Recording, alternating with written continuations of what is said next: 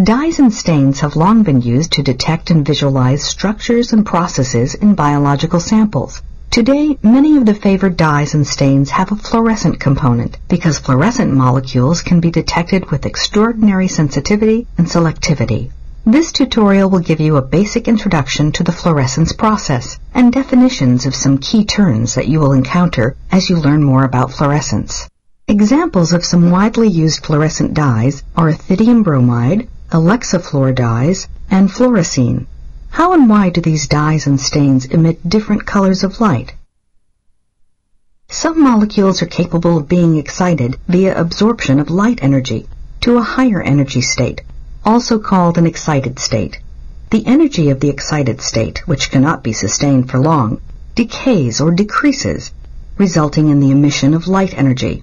This process is called fluorescence. To fluoresce means to emit light via this process. A fluorophore is a molecule that is capable of fluorescing. In its ground state, the fluorophore molecule is in a relatively low-energy, stable configuration, and it does not fluoresce.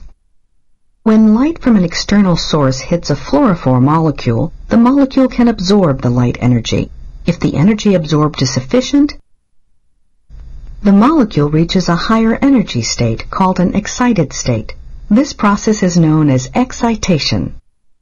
There are multiple excited states or energy levels that the fluorophore can attain, depending on the wavelength and energy of the external light source. Since the fluorophore is unstable at high energy configurations, it eventually adopts the lowest energy excited state, which is semi-stable. The length of time that the fluorophore is in excited states is called the excited lifetime, and it lasts for a very short time, ranging from 10 to the minus 15 to 10 to the minus 9 seconds. Next, the fluorophore rearranges from the semi-stable excited state back to the ground state, and the excess energy is released and emitted as light. The emitted light is of lower energy, and thus longer wavelength than the absorbed light. This means that the color of the light that is emitted is different from the color of the light that has been absorbed. Emission of light returns the fluorophore to its ground state. The fluorophore can absorb light energy again and go through the entire process repeatedly. The cyclical fluorescence process can be summarized as 1. Excitation of a fluorophore through the absorption of light energy. 2. A transient excited lifetime with some loss of energy. And 3. Return of the fluorophore to its ground state, accompanied by the emission of light. The light energy emitted is always of a longer wavelength than the light energy absorbed, due to the energy lost during the transient excited lifetime, as shown in Step 2. A fluorophore can repeatedly undergo the fluorescence process, in theory, indefinitely. This is extremely useful because it means that one fluorophore molecule can generate a signal multiple times. This property makes fluorescence a very sensitive technique for visualizing microscopic samples. Even a small amount of the stain can be detected. In reality, however, the fluorophore's structural instability during the excited lifetime makes it susceptible to degradation. High-intensity illumination can cause the fluorophore to change its structure so that it can no longer fluoresce. This is called photobleaching. When a fluorescent sample, such as a slide with mounted tissue, is photobleached, the fluorophores are no longer promoted to an excited state, even when the required light energy is supplied. Now that we've introduced the general process of fluorescence, let's take a look at the light spectrum and its importance in fluorescence. The visible spectrum is composed of light with wavelengths ranging from approximately 400 nanometers to 700 nanometers. Light waves with shorter wavelengths have higher frequency and higher energy. Light waves with longer wavelengths have lower frequency and lower energy. As we stated before, an excited fluorophore emits lower energy light than the light it absorbed. Therefore, there's always a shift along the spectrum between the color of the light absorbed by the fluorophore during excitation and the color emitted. For example, let's say that we have a tube that contains a particular fluorescent dye. If we shine 480 nanometer light at the dye solution, some of the fluorophore molecules will become excited. However, the majority of the molecules are not excited by this wavelength of light.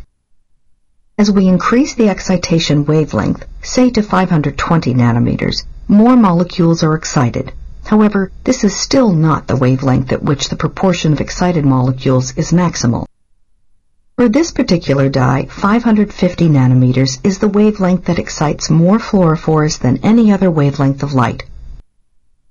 At wavelengths longer than 550 nanometers, the fluorophore molecules still absorb energy and fluoresce, but again in smaller proportions. The range of excitation wavelengths can be represented in the form of a fluorescence excitation spectrum, which looks like this.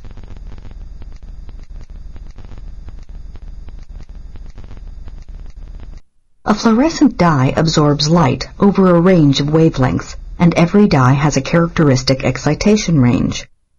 However, some wavelengths within that range are more effective for excitation than other wavelengths.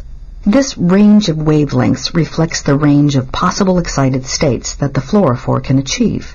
So for each fluorescent dye, there is a specific wavelength, the excitation maximum, that most effectively induces fluorescence. Now let's look at the light that is emitted by the fluorophore molecules when they are excited at the optimal excitation wavelength. Just as fluorophore molecules absorb a range of wavelengths, they also emit a range of wavelengths. There is a spectrum of energy changes associated with these emission events. When we excite the previously described dye solution at its excitation maximum, 550 nanometers, light is emitted over a range of wavelengths. A molecule may emit at a different wavelength with each excitation event because of changes that can occur during the excited lifetime, but each emission will be within the range. Although the fluorophore molecules all emit the same intensity of light, the wavelengths, and therefore the colors of the emitted light, are not homogeneous. Collectively, however, the population fluoresces most intensely at 570 nanometers. Based on this distribution of emission wavelengths, we say that the emission maximum of this fluorophore is 570 nanometers. The range of wavelengths is represented by the fluorescence emission spectrum. The summary points of this introduction to fluorescence are: 1. Fluorophores are molecules that upon absorbing light energy can reach an excited state, then emit light energy. 2. The three-stage process of excitation, excited lifetime, and emission is called fluorescence. 3. Fluorophores absorb a range of wavelengths of light energy and also emit a range of wavelengths. Within these ranges are the excitation maximum and the emission maximum. Because the excitation and emission wavelengths are different, the absorbed and emitted light are detectable as different colors or areas on the visible spectrum.